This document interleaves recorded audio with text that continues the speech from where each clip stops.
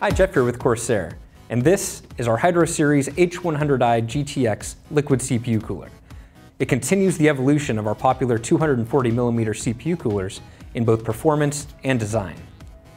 We've updated the look of the pump, radiator, and the hoses, which are now sleeved. But the major improvements are on the inside. Each component, including the cold plate, the pump, the hoses, and the radiator, have been meticulously improved to make this the best performing 240mm CPU cooler in our lineup. The mounting hardware has also been improved, so let me show you guys just how easy it is to add liquid CPU cooling to your system. First, I'll install the backplate. The backplate works for a variety of Intel sockets, so you may need to slide the mounting holes in and out to get a perfect fit. Tighten the backplate down using the included standoffs. AMD hardware is also included.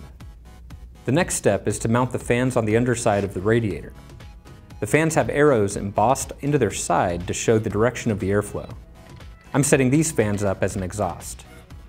Now we'll mount the radiator in the case.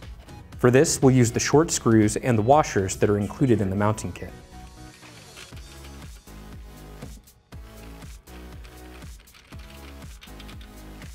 Now we're ready to install the cooling block.